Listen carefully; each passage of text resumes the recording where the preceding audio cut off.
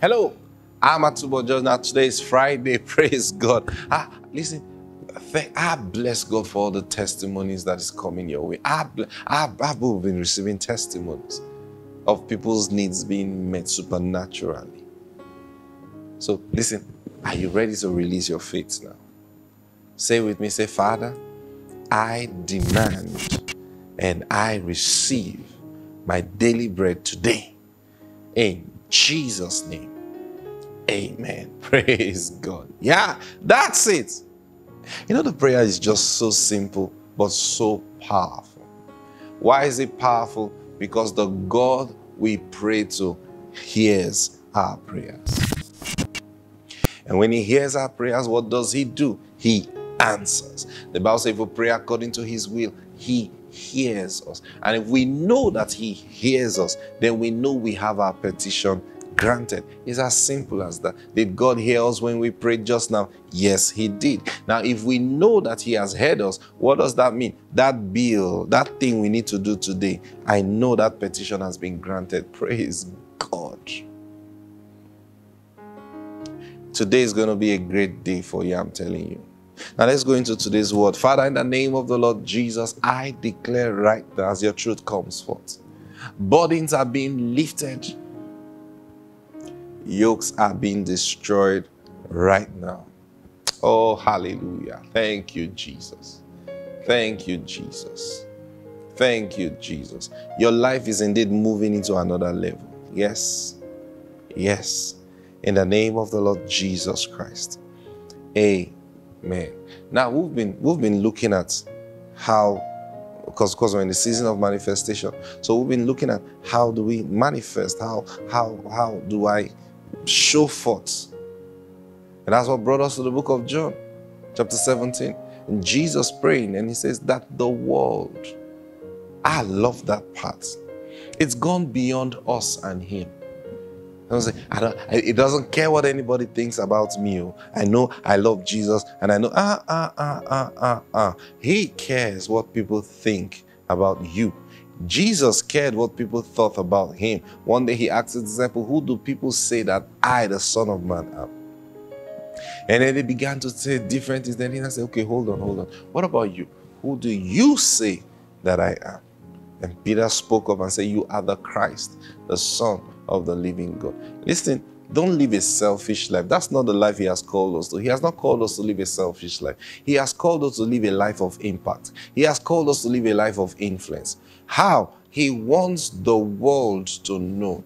I told you the other day, we are on a one goal. And what's that goal? Every knee will bow.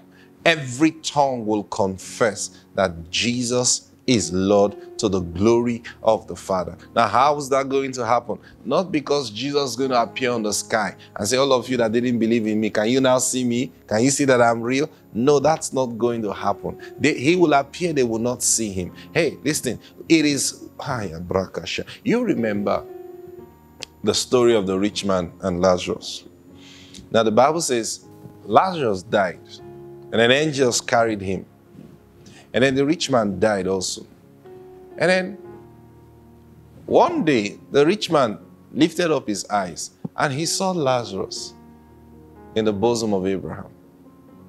And then he said, is that not that beggar that used to beg me for crumbs? But he's in a better place. The rich man knew that he was tormented because there was torment where he was. So he said, please, Father Abraham. See, he recognized Abraham.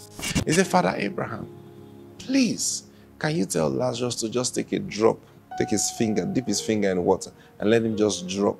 Now that's to tell you that where they were was close enough that Lazarus could actually drop water. Think about it.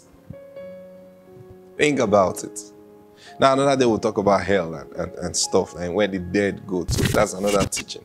We make this mistake of thinking when a Christian dies, he's gone to heaven. No, he is not gone to heaven. There is no dead person in heaven. No one. No one that is dead can get into heaven. No one. No one. Believe me, no one. Praise God. So where did they go to? That's another teaching entirely. So Bible saying where the rich man was and where Lazarus was. Now Lazarus was a good man and he was with Father Abraham. Praise God. And then this man said, let him just take water and just drop into my mouth. I said, sorry. He says there's a gulf between us. So you can see us close, but he can't do that. He can't do that. Now that gulf doesn't mean there's a big line of separation. No, it may just be that they're in the same place but experiencing different things. I'm telling you the truth. Now then, then he said, okay, please do me a favor. Can you send Lazarus to go back to earth? He didn't even say, send me to go back to earth to go and correct me. He says, send Lazarus to go back to earth and preach to my brothers. They don't need to come into this. They need to repent. They don't need to come to where I am. And Abraham told him, says, no.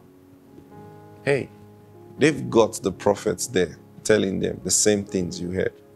If they don't believe the prophets that are there, even if one rises from the dead to go preach to them, they will not believe. You see why sometimes you don't magnify all those stories of people that say he died and God sent him back to come and preach to us the gospel. It doesn't mean because he died and now he is preaching. Maybe he was not saved and then God gave him a second chance and then he comes and starts preaching and then he uses that as a testimony. It doesn't mean his message is going to be more powerful than the message of someone who was just preaching the gospel. No, it doesn't. The fact that he rose, he died and came back won't make his message more powerful. But people are moved with such dramas and then, wow, have you heard that man that died and came back? He's having a program. And then the whole place is packed. And then you listen to the substance of the message. Nothing. Why? Because I told you, was it yesterday or the day before yesterday? You don't grow in understanding automatically. No, you don't. And then he comes and starts telling us everything he saw. It doesn't make for salvation, truly. Because the principle of God is simple. If they don't believe the words that they are hearing, even if one rises from the dead to go preach to them, they will not believe. Why? Because the mind is the same mind. The message is the same message. The Bible said because of the simplicity of the gospel, many stumble at it. It's too simple. Words. But if you're not quickened by the Holy Spirit, there is no way this word will make any sense to you. But those that have yielded to the Spirit of God, those that have been quickened by the Spirit of God, they pick this word and then they just read one line and then for the next 3 hours they are praying. They are praying. Because, for example, I read to you, it says the world may know that God loves you just the same way he loves Jesus. Have you considered that statement? Or you say, yeah, but then, some people even read, say, we can't attain to that, so just forget it. No, sir. No, sir. No, sir. It should drive you to a place of fellowship. It should drive you to a place of asking many questions. Asking yourself many questions. Who am I indeed? I mean, you mean God loves me the same way he loves Jesus? Come on now. So what am I doing with my life? Hey, you're here being a beggarly person. Oh God, if you would just give me this job. See this job, Father. If you would just give me this, I will serve you for the rest of my life. And you think that, you think God's like, did he always say that he will serve me for the rest of my life? For the rest of his life. Let's give him the job because so that he will serve me. Come on now. It's much more beyond that. He wants the world to know that he loves you. Think about Jesus. They tried to arrest him. The Bible said they took him the first time he preached the message in the synagogue and declared forth his ministry. The Bible said they were so angry. They took him out of the synagogue, took him out of the city, took him to the cliff of the mountain, and their intention was to throw him headlong. They'll just take him to that cliff, and then they just grab him, turn him upside down, and leave him to fall. That was their intention.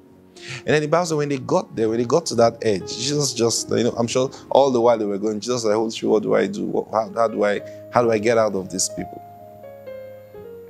And then the Holy Spirit just said, hey, just turn around and go home. And they're like, okay. So once he heard that word from the Holy Spirit, and he got there and like, hey, what is it? And like, what is it? He just turned around and went home. So what happened to everybody? And I've had that experience before. I think I've shared it many times. Many years ago when we were in school, we were out praying in the field, and then these guys came with guns and, Dane guns, and hey, they were trying to harass us. And so I said, calm down. So when they saw that we're not aggressive and all, they said, they must take us to the security. They were the local vigilante or something like that. So they took us to the school security. And then we got there, said, we are students, where is your ID card? Where is this? Where is this? Where is this? I can't even remember those details of why. While we're all arguing out there, I said, we're not doing anything. We're praying. Ask them what they saw us doing. They will tell you we're praying, And then one of them now said that they're going to put us behind the counter till in the morning. This was about 12 midnight or thereabout. They were going to put us behind the counter till morning time. And when I heard that, I said, no. So I just said, Holy Spirit, what do I do?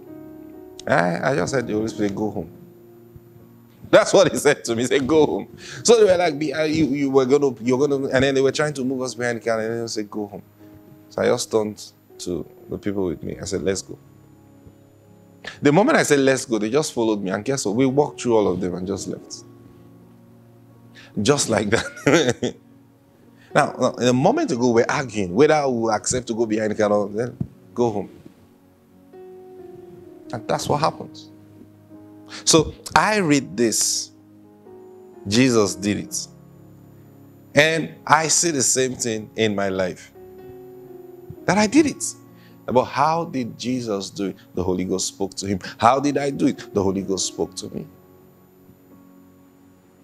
Every miracle you see Jesus do, he was following an instruction from the Spirit of God. And that's how we minister. Sometimes we minister by word of knowledge. Do you think, some people think word of knowledge is guesswork, or he just says, there's somebody here with tumor. There's somebody here with leg pain. He's just saying it so that when the person, if somebody is actually there with a leg pain, the person will now believe. No, that's not what's going on. We are hearing a voice say, the same way we say it is the same way we heard it. I don't know if you get what I'm saying. Yeah. So we decide to say, I'm seeing someone, not because we are, seeing the person, and then we're, I can see someone on wheelchair there. And I say, the person on wheelchair, I'm seeing someone on wheelchair. No, we may not even see the person physically. Are you getting what I'm saying? We hear him say. So as we hear, we speak. That's how you minister. That's how I'm ministering to you. So that's why sometimes okay, I'm going to start here, and I'm going to, but the moment you start, you see where you are. You're like, in your mind, you're like, what am I doing here? But you just keep following. By the time you're done, like, even you, the minister, even you, the preacher, we're like, whoa, I made sense. It's God. Yeah. Because sometimes we teach by faith. Now, you will study, you pray, you prepare.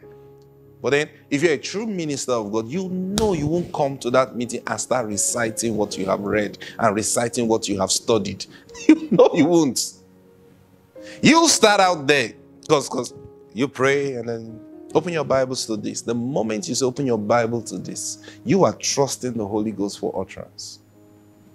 And then soon, you finish reading that scripture, and then you hear in your spirit, open to scripture. And then you're in your mind now, you're like, okay. You have announced it already, because you have to announce it. So, okay. And then you now open it. And then by the time you open it, you're, what's going on here? Now, he has taken over that meeting. And you are just following like an errand boy. Because you didn't prepare for these parts. I don't know if you get what I'm saying. Yeah. That's how we minister.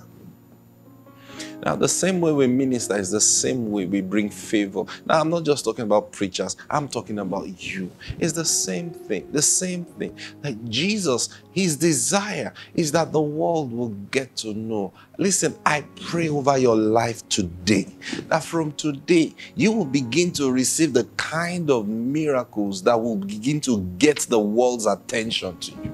And until the world realizes that God loves you the same way that he loved Jesus, until you get to that point, God will not rest his arm from you. I declare in the name of the Lord Jesus Christ, he is taking you to higher grounds. He is taking you to the place that everyone that have ever known you will bear record, will bear this testimony concerning you, that God loves you so much, just like he loved Jesus. I declare this is your portion in the name of the Lord Jesus Christ. This will be the lifestyle you begin to live from henceforth. This shall be the walk that God is going to be walking with you from henceforth. In the mighty name of the Lord Jesus Christ. Be blessed with this. In Jesus' name. Amen. I'll see you next week. Praise God. Or if you can join us in the Launch Our Prayer meeting, join us. God bless you. Bye-bye.